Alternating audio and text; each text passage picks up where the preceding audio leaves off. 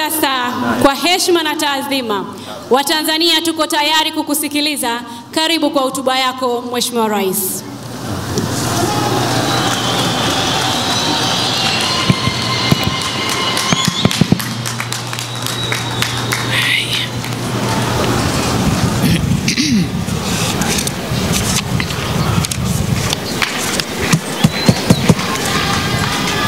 JKT oye! Asante. Mheshimiwa Makamu wa Rais wa Jamhuri ya Muungano wa Tanzania, Mheshimiwa Philip Isdori Mpango, Mheshimiwa Waziri Mkuu, Mheshimiwa Kassim Majaliwa, Mheshimiwa Spika wa Bunge la Jamhuri ya Muungano wa Tanzania, Dr. Tulia Ackson, Mheshimiwa Jaji Mkuu wa Jamhuri ya Muungano wa Tanzania, Dr. Ibrahim Hamis Juma, Mheshimiwa Waziri Mkuu mstaafu kaka yetu Mheshimiwa Mizengo Pinda, Mheshimiwa Innocent Lugha Bashungwa, Waziri wa Ulinzi na Jeshi la Kujenga Taifa, wa Makamu Mwenyekiti wa Chama cha Mapinduzi Comrade Kinana, waheshimiwa wote wa Halmashauri Kuu ya Taifa ya Chama cha Mapinduzi na Katibu Mkuu wa Chama cha Mapinduzi, Balozi Dr. Moses Kusiluka, Katibu Mkuu Kiongozi, waheshimiwa wabunge kiongozwa na wabunge wa Kamati ya Nje, Ulinzi na Usalama, waheshimiwa mabalozi na wakuu wa mashirika ya kimataifa mliopo nasi hapa, Mheshimiwa Rosemary Sitaki Senyamule, Mkuu wa Mkoa wa Dodoma, Dr. Faraji Kasidi Mnyepe, Katibu Mkuu Wizara ya Ulinzi na Jeshi la Kujenga Taifa, na makatibu wakuu wengine mliopo kutoka serikali ya Jamhuri ya Muungano wa Tanzania na serikali ya Mapinduzi Zanzibar, makatibu wakuu wastaafu mliowahi kuongoza wizara hii, Generali Jacob John Mkunda, mkuu wa majeshi ya ulinzi na wakuu wengine wa majeshi wastaafu mliopo nasi, Luteni Generali Salim Haji Othman, nadhimu mkuu wa jeshi na wanadhimu wakuu wa jeshi wastaafu, Meja Generali Rajab Nduku Mabele, mkuu wa Jeshi la Kujenga Taifa na wakuu wa jeshi hili wastaafu, Kanal Makami Abdullah Daima, mkuu wa JKU na wakuu wa JKU wastaafu mliopo nasi, mgeni wetu kutoka Zambia, Chief of National Service of Zambia, Lieutenant General Matili Sorochi, wakuu wengine wa vyombo vya ulinzi na usalama mliopo nasi, viongozi mbalimbali wa serikali na taasisi binafsi, viongozi wa vyama vya siasa, viongozi wa kimila, machifu wenzangu nimewaona, makamanda, wapiganaji na vijana mliopo, nikitambua kwa upekee uwepo wa Operation Kambarage, ndugu wanahabari, mabibi na mabwana, Jamhuri ya Muungano wa Tanzania, miaka 60 ya JKT oye! Waheshimiwa, baada ya kumshukuru Mwenyezi Mungu, namshukuru sana Mheshimiwa Innocent Lugha Bashungwa, Waziri wa Ulinzi na Jeshi la Kujenga Taifa, pamoja na Generali Jacob John Mkunda, mkuu wa majeshi ya ulinzi, na Meja Generali Rajab Mabele, mkuu wa Jeshi la Kujenga Taifa, kwa kunipa heshima ya kuwa mgeni rasmi katika tukio hili adhimu na lenye umuhimu wa kipekee kabisa katika jeshi letu na taifa kwa ujumla. Umuhimu wa jeshi hili umedhihirishwa leo kwa kuwepo dola yote ya Jamhuri ya Muungano wa Tanzania hapa. Tuliohudhuria leo hapa ni serikali kiwakilishwa na Rais, lakini makamu wa Rais, waziri mkuu, mawaziri wetu na makatibu wakuu na viongozi mbalimbali wa taasisi za serikali wako hapa. Lakini pamoja nasi ni Mheshimiwa Spika, katibu wa bunge na wabunge wa Bunge la Jamhuri ya Muungano wa Tanzania wapo hapa. Upande mwingine ni jaji mkuu, mwanasheria mkuu na viongozi mbalimbali wa mhimili wa mahakama wako nao pia hapa. Pamoja nasi kuna wakuu wa chama kilichoweka serikali madarakani na wenyewe wako hapa. Hii inaonyesha umuhimu mkubwa wa sherehe hizi, lakini chombo hiki chokuja kukipa nguvu katika kuadhimisha miaka 60 ya uwepo wake. Nataka niwapongeze sana kwa maandalizi mazuri na makubwa ya sherehe hizi zilizoadhimishwa kuanzia tarehe 1 mwezi huu wa 7 hadi leo kufikia kilele. Kwa kweli zinaakisi uzito wa tukio lenyewe. Hapa uwanjani mimi na wenzangu tumevutiwa sana na gwaride, na kwa kweli lazima niseme vijana wa gwaride wamewiva. Na hapa Jenerali Mkunda ulijionea mwenyewe jinsi vijana walivyochapa gwaride hapa. Na nilikuwa najiuliza hivi hao vijana watatoka hapa waende chuo waingie maofisini au watarudi jeshini? Sasa hilo Jenerali umejionea mwenyewe hapa. Kwa hiyo vijana wamechapa vizuri gwaride. Lakini pamoja na maonyesho yaliyopita hapa ya shughuli mbalimbali za JKT, SUMA JKT, kwa kweli nayo SUMA inakuwa kwa viwango. Tunawashukuru sana. Vile vile tumepata burudani murua kabisa kupitia vikundi mbalimbali vya sanaa ambavyo vinakuzwa ndani ya jeshi hili. Hii inadhihirisha kwamba jeshi letu lina vipaji vingi na inafurahisha sana. Waheshimiwa viongozi, ndugu wananchi, miaka 60 iliyopita, tarehe 10 Julai mwaka 1963, Jeshi la Kujenga Taifa lilianzishwa rasmi. Hatua hiyo ilikuwa ni utekelezaji wa azimio la kikao cha Baraza la Mawaziri kilichofanyika tarehe 19 mwezi wa 4 1963 chini ya uongozi wa Rais wa awamu ya kwanza na muasisi wa taifa letu hayati Mwalimu Julius Kambarage Nyerere. Kwa mtazamo wa baba wa taifa, msukumo wa kuanzisha Jeshi la Kujenga Taifa ulitokana na haja ya kuwajengea vijana wa Kitanzania utayari wa kulitumikia taifa lao. Na hapa naomba ninukuu maneno yake.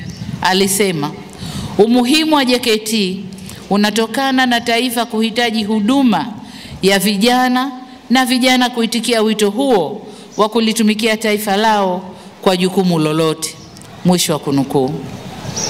Kutokana na umuhimu wa JKT katika kuandaa vijana, mwaka 1964 wakati akihutubia vijana wa JKT kwenye kambi ya Mgulani, baba wa taifa alisisitiza kwamba JKT lingekuwa lango kuu ambalo kila kijana atalazimika kulipita kabla ya kwenda kulitumikia taifa katika nafasi mbalimbali.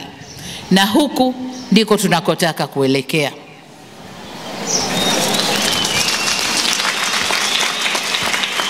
Na ndio maana mkuu wa JKT amesema kwamba kwa mwaka huu namba ya vijana walioingia, wale waliomaliza form 6 imeongezeka sana. Na ni matumaini yetu kwamba kila mwaka namba hii itaendelea kuongezeka, bali ya vijana wanaokwenda kwa hiari kujitolea. Kwa hiyo huko ndiko tunakoelekea. Lakini hapa pia naomba ninukuu maneno ya baba wa taifa. Alisema kwamba tumeunda kundi hili la kujenga taifa.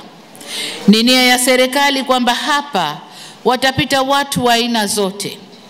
Kesho na kesho kutwa hapa, yani watapita watu wa aina zote kesho na kesho kutwa.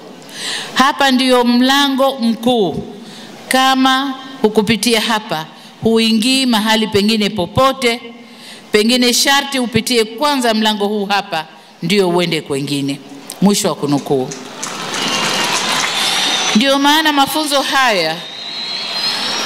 haya yalianza kwa utaratibu wa kujitolea, lakini kutokana na umuhimu wake baadaye iliamuliwa iwe ni lazima kwa vijana wote wanaomaliza kidato cha 6 kupitia na kuhitimu mafunzo hayo.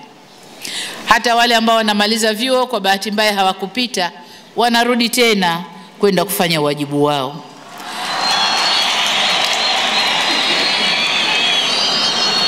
Na kama ilivyoelezwa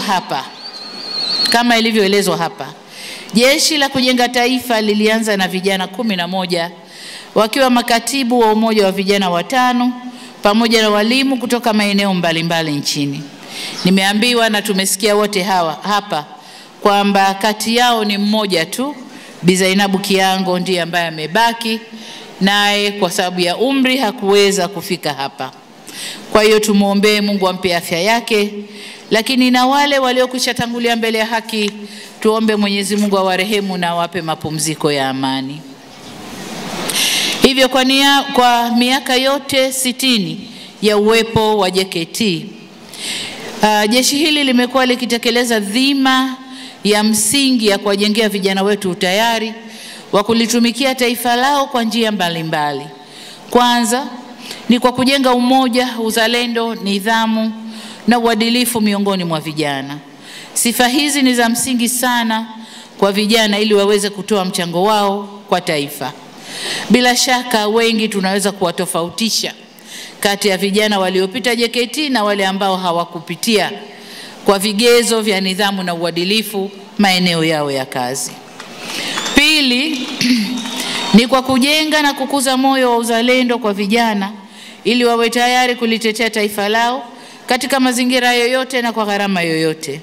Na hii ndio maana halisi ya uzalendo. Ingawa sifahamu kuna vijana wangapi wa Kitanzania wenye uzalendo kwa namna hii ninayoisema, lakini wapo. Ndio maana siku zote mmesimama imara kulipigania taifa letu na kulinda heshima yake ndani na nje ya nchi yetu. Tunataka vijana waliobeba taifa mioyoni mwao na sio midomoni mwao, wabebe mioyoni mwao.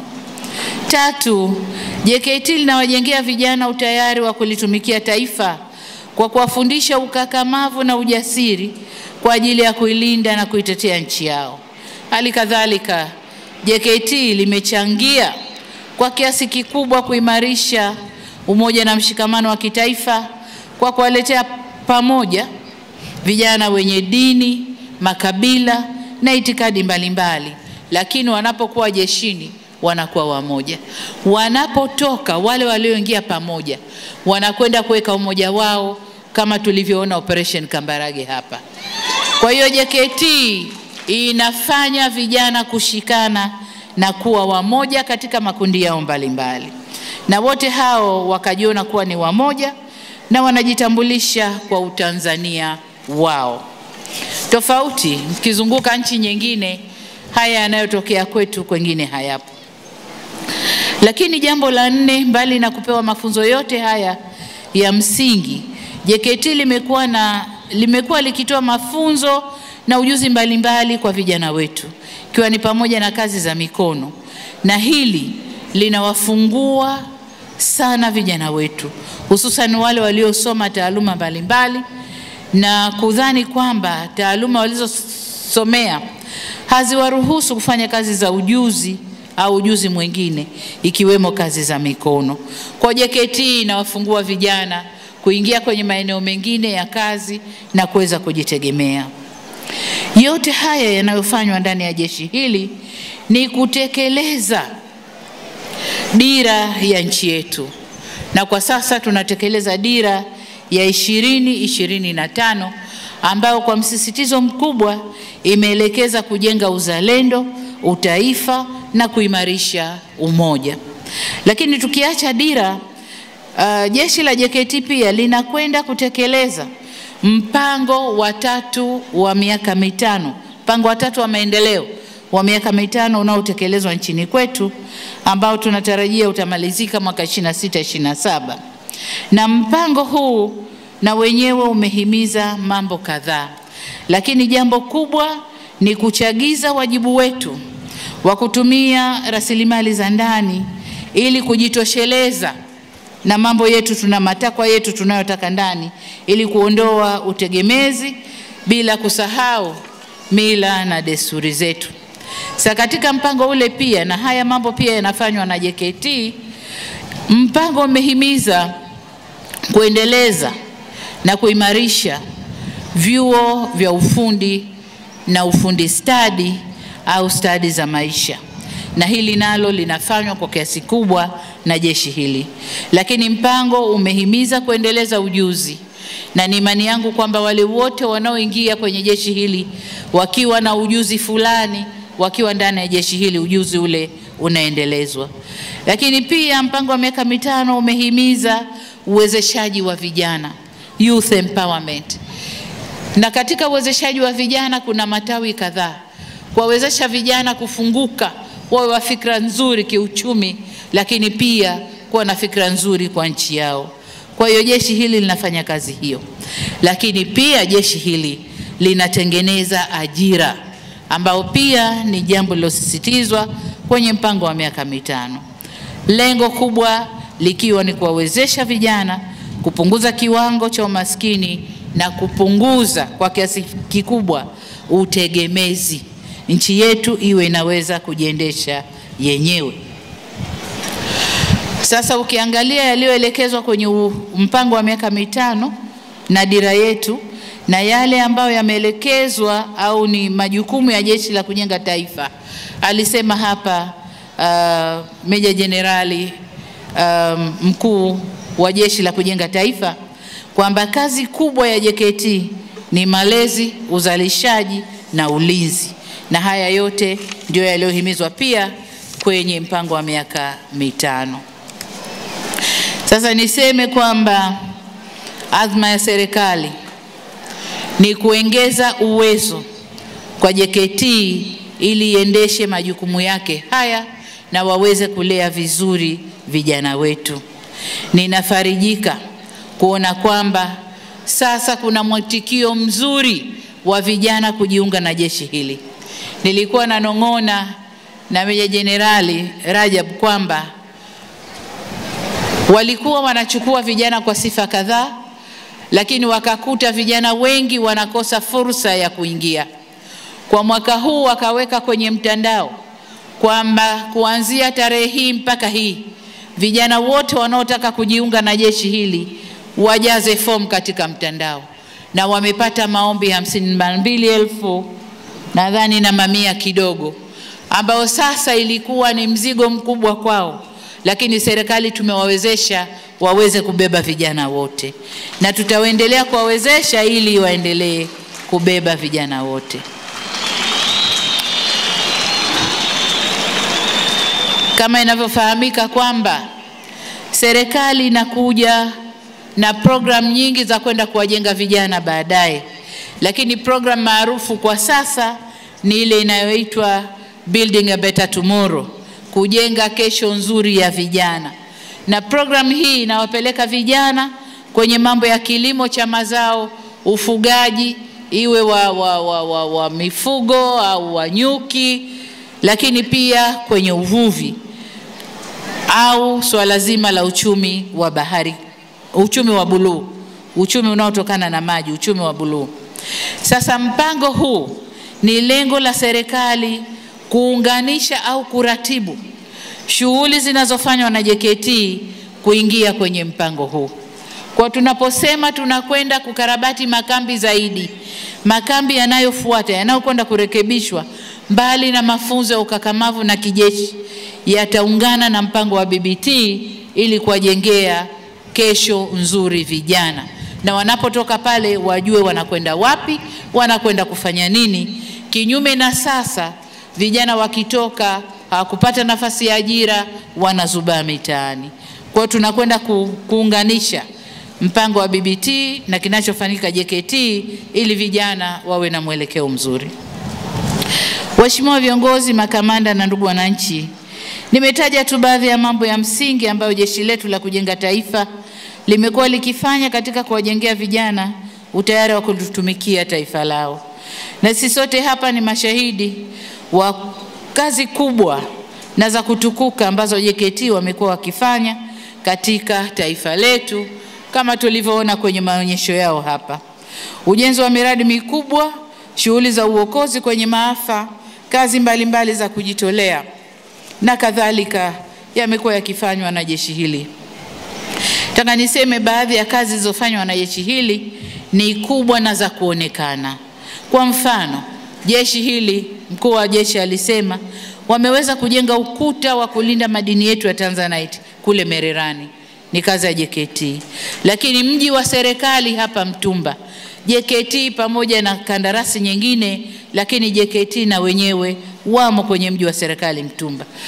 Ujenzi wa ikulu ya Chamwino, ikulu ya Jamhuri ya Muungano wa Tanzania, ni kazi ya JKT pamoja na professions zingine zilizosaidiana nazo. Sasa hii ni baadhi tu ya miradi iliyofanywa na jeshi hili. Shirika la uzalishaji mali la Suma JKT, kama alivyoeleza mkuu wa JKT, limekuwa likifanya biashara mbalimbali na kutoa gawio na kulipa kodi stahiki za serikali. Tunawapongeza sana mkuu wa jeshi na wana JKT kwa mchango wenu huu mkubwa kwa taifa na kwa mafanikio yaliyopatikana katika kipindi cha miaka 60 iliyopita. Hamna budi kujipongeza na kusherehekea. Nami kwa niaba ya serikali na Watanzania wote nitoe pongezi na shukrani nyingi kwa Jeshi la Kujenga Taifa na Jeshi la Wananchi kwa ujumla.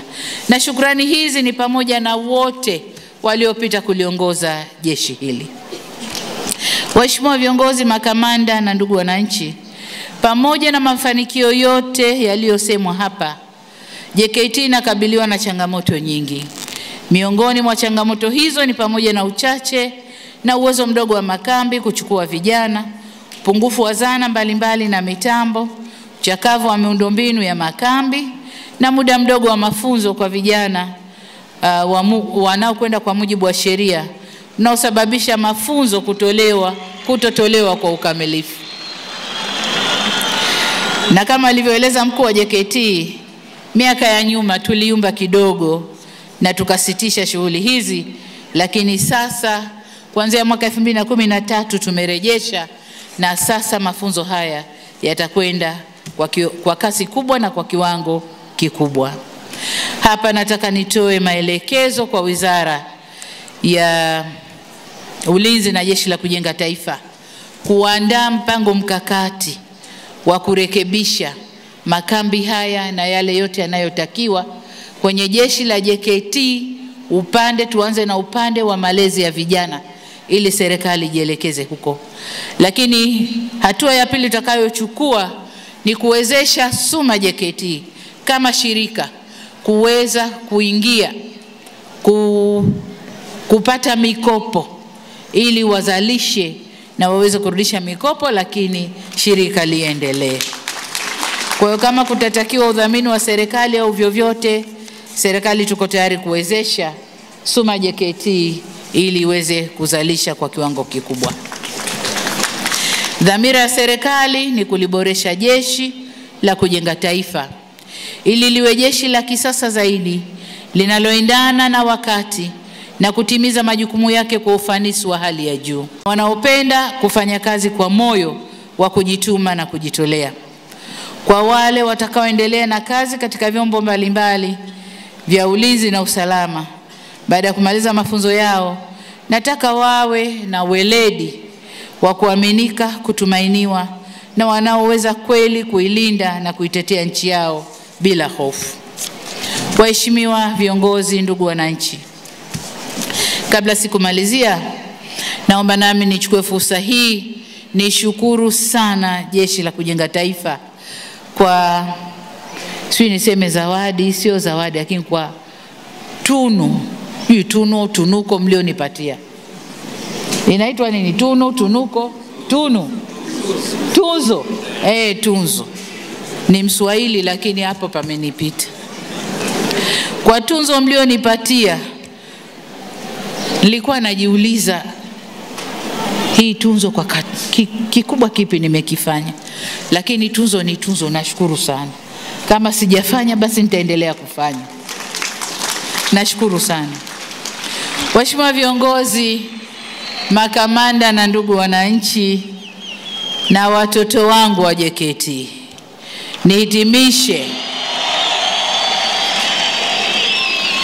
nihitimishe kwa kurejea tena pongezi zangu nyingi sana kwa jeshi hili na niwatakie mafanikio zaidi katika utekelezaji wa majukumu yenu. Tambueni kwamba ninyi ni tegemeo kubwa kwa taifa. Taifa linawategemea na ni taifa litakalowajenga. Kwa hiyo kwa sababu taifa linawategemea, taifa litakuja kuwajenga. Mungu libariki jeshi la kujenga taifa. Mungu ibariki Tanzania, na asanteni sana kwa kunisikiliza. Jamhuri ya Muungano wa Tanzania. Tunakushukuru huko bado. Jamhuri ya Muungano wa Tanzania. Asanteni sana. Asanteni sana. Tunakushukuru sana kwa hotuba yako Mheshimiwa Daktari Samia Suluhu Hassan. Tunaomba sasa kwa heshima na taadhima utuzundulie kitabu maalum cha miaka 60 ya Jeshi la Kujenga Taifa.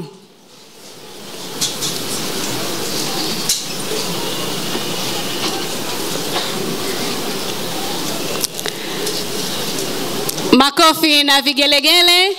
Kitabu cha miaka 60 ya Jeshi la Kujenga Taifa kinazinduliwa na Mheshimiwa Rais na Amiri Jeshi Mkuu.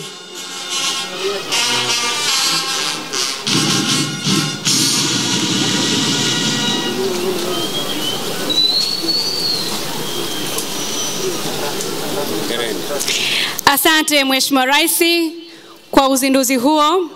Kwa ridhaa yako inaombwa tupate burudani fupi kutoka kwa mwanamuziki Christian Bella na Malaika Band. Wimbo Nani Kama Mama. Malaika Band, karibu.